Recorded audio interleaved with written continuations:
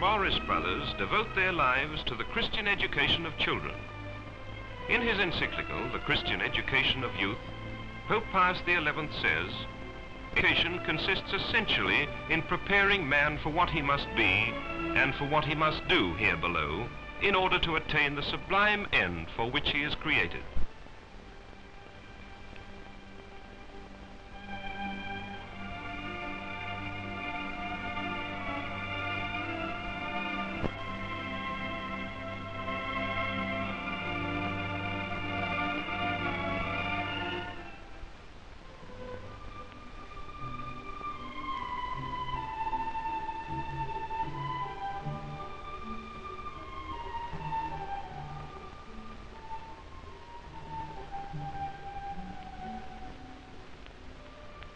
The brothers instill the rudiments of Christian education by instructing boys in primary and secondary branches of study, in day schools, boarding schools, and orphanages. Boys are prepared for the various trades in well-equipped technical schools.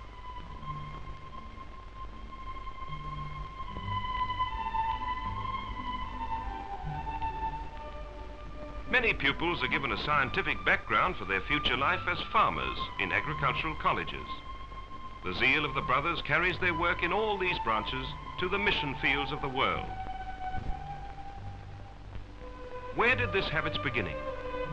Benedict Joseph Marcelin Champagne, born in 1789, the year of the French Revolution, formed the idea of founding an order of brothers who could devote themselves exclusively to the Christian education of youth.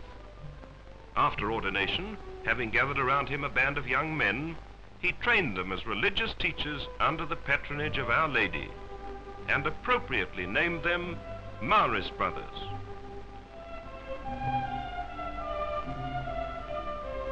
Notwithstanding its humble beginning in France, the Marist Order spread throughout Europe, North America, South America, Africa, the Middle and Far East, and Oceania. Until now, there are 13,000 brothers teaching 250,000 pupils in over 700 schools the world over.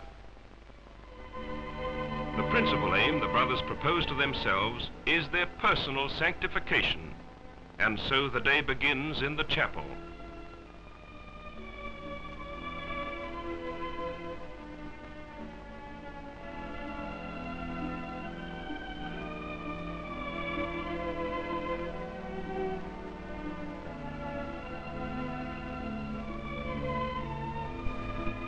It is from the source of all wisdom and holiness that the brothers draw those graces they need in the religious life.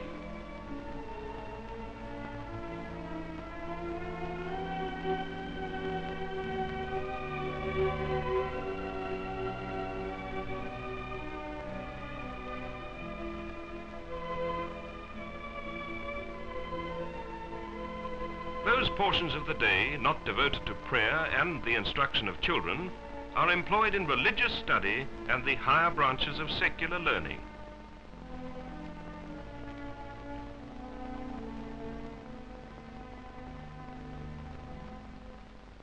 The brothers even find time to do the odd jobs about the houses and schools.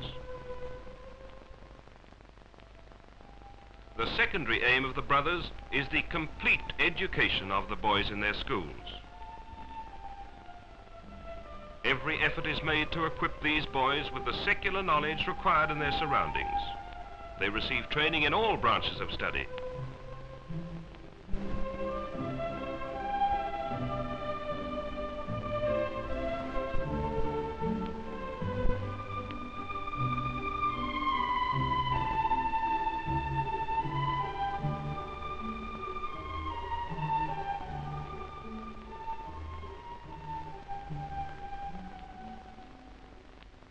Yet this secular instruction is considered of little value unless the pupils are well grounded in the practice of the Catholic faith.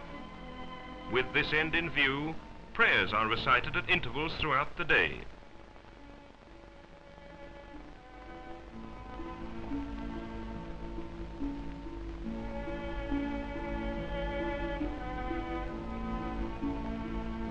Visits to the Blessed Sacrament are encouraged. Prayers are recited and sodality meetings are held. The boys become attached to the brothers and go to them in their many needs.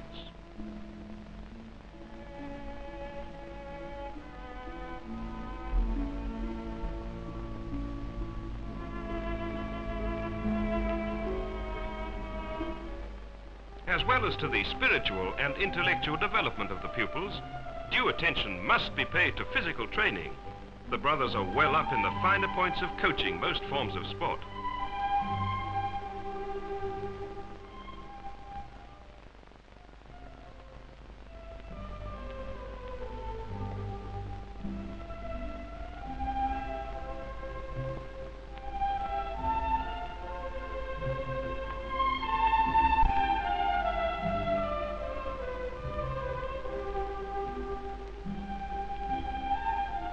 And the many other activities apart from sport occupy many hours of training. Energy expended by the boys in the playing fields is adequately replaced in the dining room.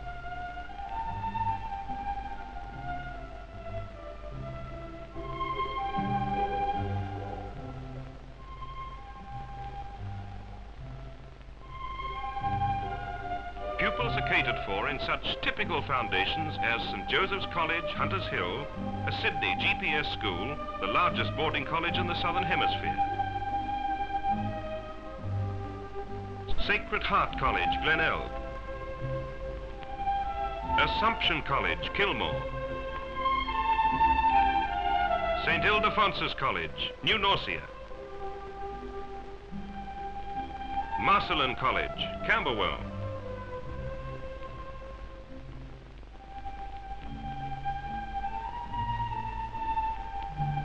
St. Patrick's College, Sale.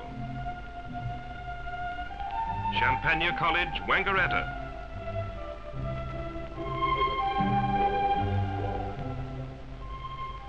Altogether, there are 60 such foundations scattered throughout the 2 Australian provinces. The brothers are trained at novitiates and teachers' training colleges, such as those in Mittagong, New South Wales, and Macedon, Victoria. These many schools have to be staffed with brothers. As a brother grows old, he must be replaced by others.